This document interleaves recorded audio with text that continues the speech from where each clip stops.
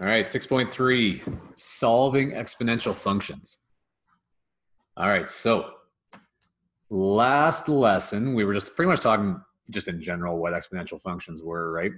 So in this one, we're doing it algebraically. We're doing it by pen and paper, and but then we're also going to be able to solve these things with a calculator too. So just to talk a little bit about what the difference between like an expression and an equation is, or what we mean by solving. In this case, there's the equal sign, right? So that's what we're introducing. So like in this expression, 2 to the power of 5 is equal to 2 to the power of x plus 3. There's actually an answer for that, right? Like there's going to be some answer for x that's going to make that thing true. Now, what would that be? Like maybe you can kind of figure that out from looking at this. In order for like the left side of this equation to be the same as the right side of the equation, well, really, like if this is 5, then that would have to make, like this would also have to be to 5, right? So if that was true, like if this, whatever x plus 3 is equal to 5, then that would make this statement true. And that's really the tactic we're going to use to solve when x or a variable is up in the exponent, right? So maybe you can just see from looking at this, that'd have to be 2, right? But what you would do at this point is you'd write it out, make an algebraic expression. You'd say 5 must be equal to x plus 3. And then you could subtract 3 from both sides, and we'd have 2, right? So x is equal to 2. Okay, so that's the main idea. So we can, yeah, so we can start to solve these things now. So let's do this one.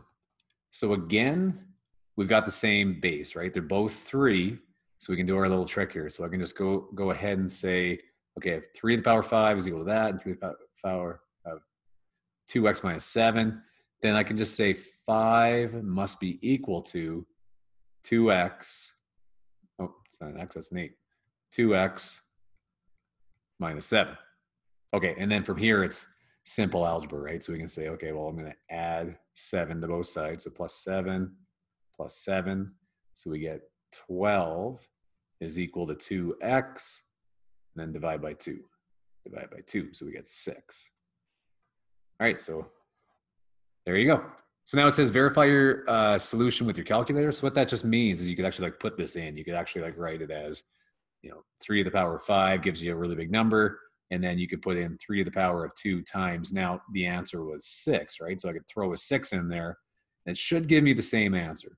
But I'm not going to go to the time to do that in the video, but that would be the case, right? You could just punch it in and write like that. All right, now, it's not always that easy. So in this case, we don't have the same base anymore, right? So there's 16 on that side. There's not even an exponent on the left side there, right? So what we're after here is we want to rewrite these expressions or these equations in a different way so that they do have the same base, right? So what I can do here is I could rewrite this 16 as, well, hopefully 2 to the power of something, right? So this is where there's a little bit of like trial and error, a little bit of like guessing going on. I could be like, well, maybe 2 to the power of 3, right? Then like, okay, well, no, that's 2 times 2 times 2. That's 8, right? So it's probably 2 to the power of 4. So then you try it out though, right? Make sure you actually like try that in your calculator if you can't figure it out in your head. That 2 to the power of 4 is 16. Okay, so that's all I did at this first step is I've just rewritten 16 as 2 to the power of 4. And then I'm going to say that's equal to, and then 2 to the power of 3x minus 2. Okay, so good to go, right? We got the same bases. Now I can actually just make my exponents equal. So that's going to be 4 is equal to 3x minus 2. And then we're back to simple algebra. So we'll add 2. So we get 6 is equal to 3x, and then divide by 3. Divide by 3. So we're out of the room, but you would have 2 is equal to x, or x is equal to 2. Okay, so let's do that again. Same strategy. So I'm going to say, okay, I would sure like this to be 3 to the power of something to get to 27. So I know that 3 to the power of 2 is 9. So it's got to be 3 to the power of 3. And that's equal to 3 to the power of 4x plus 5. So good to go. I got my bases the same. So then I can say 3 is equal to 4x plus 5. Subtract 5 from both sides. So minus 5, minus 5. So we've got negative 2 is equal to 4x. And then divide by 4. Divide by 4. So that, again, I ran out of the room, would all simplify to negative 1/2 is equal to x. All right, good. Next one. Okay, so now it's a little bit more difficult now, right? Because now I'm looking at this and I've got 32 and I got 64. I can't just go like, 32 to the power of something here, right? Like what I'm going to want to do is I'm going to want some number that I can make for my base for both these things, right? And again, there's a little bit of trial and error here. Like maybe you might think 3, right? But then you're like, okay, 3 to the power of, like I can't go to the power of 3 or anything to get that, right? That's not going to work out. But what about 2? 2 is quite often a nice one, right? So 2 to the power of something is 32 is what I'm kind of guessing at here, right? So let's try it out. 2 to the power of like 4. So if you go 2 to the power of 4 in your calculator, you'd probably get 16, right? Well, that's not right. And I can see, okay, well, if I go times 2 again, I get 32. So it's probably 2 to the power of 5, right? So all I've done so far is I've just rewritten that 32 as 2 to the power of 5. And then this x plus 1, well, that's still up there, right? But I have to keep it written in brackets. So this is like a one place where you're likely to make a mistake, or you might make a mistake here, is that you might have written it out like this. You might have written it out as 2 to the power of 5x plus 1. That's going to screw things up because this 5 is actually being applied to both of these things in the brackets, okay? So just careful when you actually write out the x plus 1 or whatever it is up there, it's got to go in brackets, okay? I'll leave it like that for now, but when we actually do the algebra here in the step below, then we'll expand it. Okay, now 64. Well, 2 to the power of 5 got me to 32. If I go times 2 again, right? So 2 to the power of 6 is 64. And then there's also just an x up there. Doesn't matter about brackets because there's only one term. All right, so now we're good. Got the same bases, right? They're both base 2. So now we can just make the exponents equal to each other. So we can say 5, and then in brackets, x plus 1 is equal to 6x. Like I was saying before, now we got to expand this, right? So the 5 will be expanded into both. So we get 5x plus 5 is equal to 6x.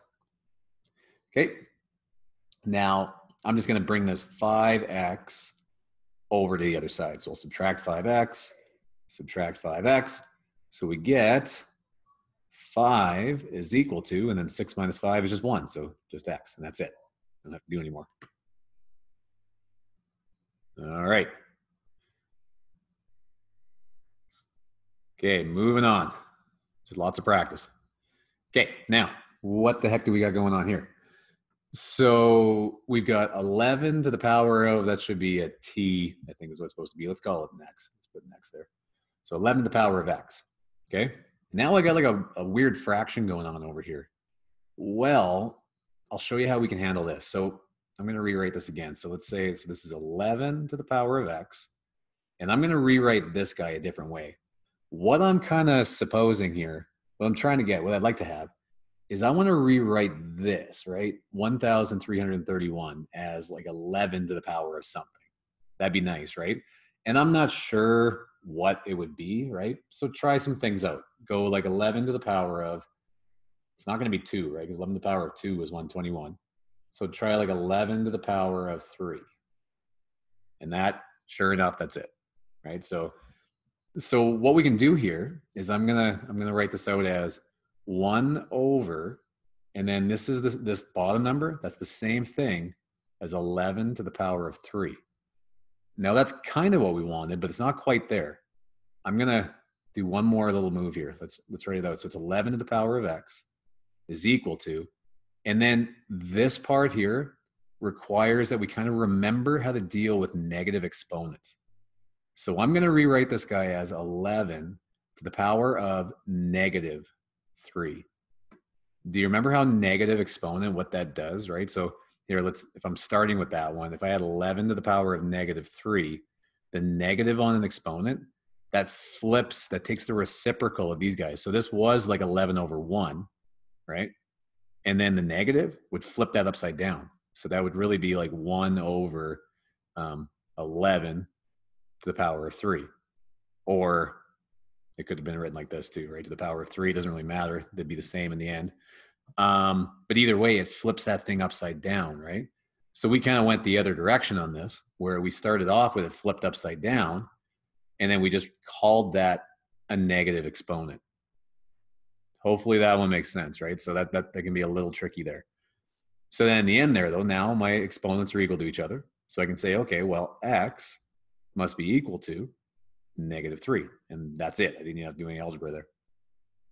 Okay, so let's try that again. We have another one of those here. Okay, so we got 1 over 32 to the power of yada yada. So again, I'm focusing in on these numbers. And I'll tell you right now, this one with where it's flipped upside down there, all I got to do is whatever I figure out 32 is, I just got to turn that into a negative exponent, right? That's what the process will be there. Okay, so I did one like this, so I'm kind of already prepared for it. 32, that's going to be a base 2 one, right? So I'm going to rewrite this as 1 over, 2 to the power of, and then that was 5, right? From above. Here, let me double check. That was 5. Yeah, that was 5. Yeah. 2 to the power of 5. Okay. So, and then that was all to the power of x plus 2. And then 128. All right. So just double check. Pretty sure that's going to be 2 to the power of 7, but just double check, right? So that it is, in fact, we can rewrite 128 as 2 to the power of 7, and then there's still an x up there.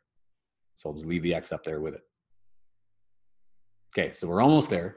Now I'm just going to rewrite this guy, right? Because we just learned that above. That is just the same thing as 2 to the power of negative 5. And then we can't forget when we put this up there with it, brackets, right? That's in brackets with it. So it's got to be bracket x plus 2 is equal to, and then 7x, or 2 to the power of 7x. 7x.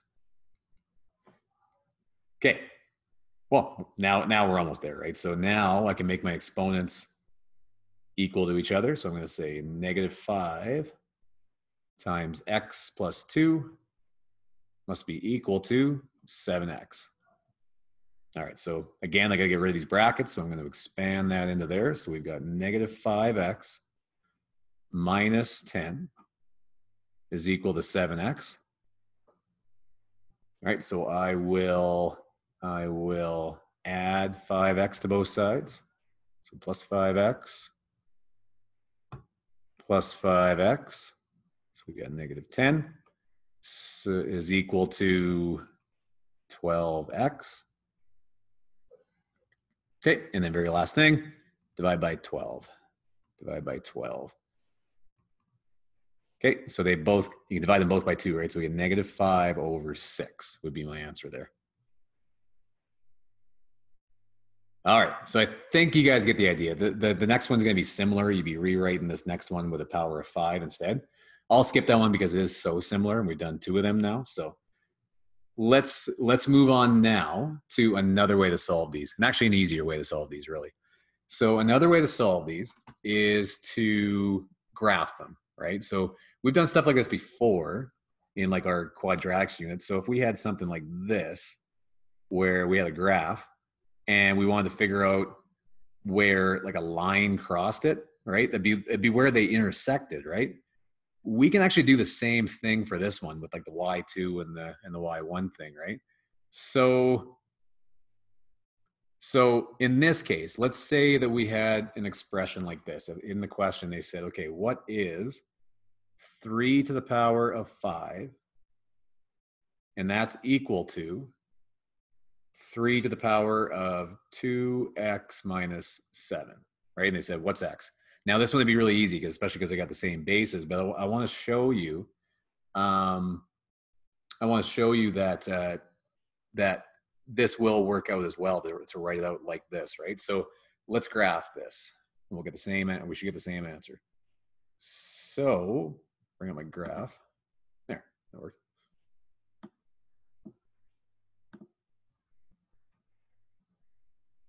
Okay, so what we're gonna do, we're gonna graph the left side as like, you know, y1 or f of x1, whatever it is, whatever your calculator uses. And we'll graph this side as y2. So they're their own functions. We have two functions. I'm gonna figure out where they cross. So the first one here is just gonna be, you can, on this, if you guys use this Desmos, you can write it as y is equal to, or I could have just written 3 to the power of 5, so either one. So 3 to the power of 5. All right, so it's telling me right here that it's equal, that this is a line at 243, but I can't see that big, right? Like I only see up to like 15 here. So what I gotta do is I gotta change my graph settings. So in this one, they're over here, right? And it's down in this place. So what I'm gonna do is I'm gonna change my y has to be less than 1 to like something bigger than 243. So I'll make it 300, right? So I should be able to see it now. And there it is, right? There's my line going straight across there. Now, if you were using like your TI Inspire or TI-83 or something, then that's in your menu settings, right? So that's in your Windows settings, and that's where you change that Y value to be, your Y max to be like 300 or something there. Okay. All right, so there's our first one. Second one is going to be 3 to the power of 2x minus 7. There you go. I was already up at a good window size. And the good thing about this calculator too, this Desmos one, it tells you right where, like you just have to hover over. It's actually kind of nice. But anyway, so that's it. So there, that is what my X value would have to be there, right? So my X value in this case would be X is equal to, and remember, this is my X, right? So that's the X value there. The Y value is 243. So it's just going to be 2.513. All right. So it might be worth going over, you know, how come I got a decimal, right? Well, if you solved this, right, I can make the exponents equal to each other. I could say 5 is equal to 2x minus 7. And then I could solve that. So that'd be plus 7. Oh, this is the one we just solved. This is the one we just solved. Didn't I do this one? You guys are probably laughing at me right now. Anyway, I'll do it again. So plus 7. So we end up with 12 is equal to 2x. No, I don't think we did. What happened? Where did that go wrong, guys? If you guys can see me on the chat, let me know. I typed something in funny here. Oh, I wrote it wrong here. See, that was what it was. Knew that seemed funny. All right, so let's go back up to the exponent. So it should have been in the exponent. Oh, minus 7. That's it. Okay, so here I'm going to put it in brackets in the top. That's the problem there. Minus 7. There we go. And it's 6, right? Just like the algebra was showing there. All right, so we found our mistake, or I found my mistake. So X should be 6. So if you did the algebra here, just like we're doing here, you go divide by 2, divide by 2. So we'd end up with, again, 6. So X is equal to 6. All right.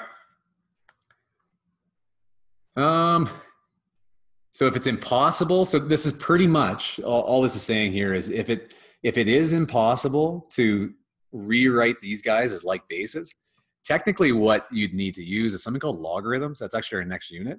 You could use logarithms and that would let you solve it algebraically. But for now, and really, math 30-2 skills, we don't need to get too into that. We will just be able to graph both these sides of the equation and then go from there, right? Solve for it and find the X value, or where they intersect. So I'm going to do one more. I'll do this one and then that's it. And then I won't get you guys to do this right now. So, all right. So again, let's bring that up. We'll graph these again.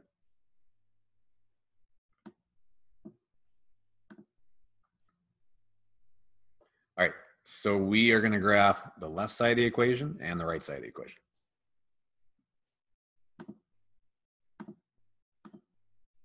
So we got 5 to the power of, and then I'm going to put this in brackets this time so it stays up in the exponent, x plus 2. All right, looking good. And then the next one, 7 to the power of, and then in brackets, 2x minus 1. All right, so I got two graphs, right? The last one was a straight line because it was just a number. In the last case, right, like the 3 to the power of 5, that was just a number. So that was a flat, like a horizontal line. These are both exponential functions. So this is what I would expect, that they're both just graphs going up at different rates. Well, I'm just looking where they cross, right? So this one might be a little tricky. Sometimes you got to find where they cross. You can zoom out on this one pretty nice. I can actually even grab the screen and like keep going up. Yeah, this is kind of a, what, is he going to show me?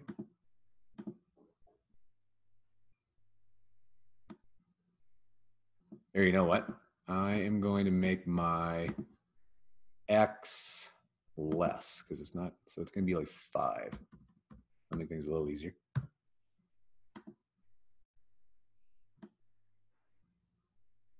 Or did it already cross? It did. I passed it. So it's got to be down here somewhere.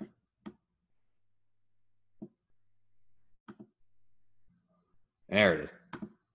Okay, so I guess that's where this calculator isn't so good. I'm just kind of playing around with it now. So anyway, this is where these guys would cross. So that's it. So you'd have, it's your x value again here. So just right from there, you can say, well, x would have to be equal to 2.263.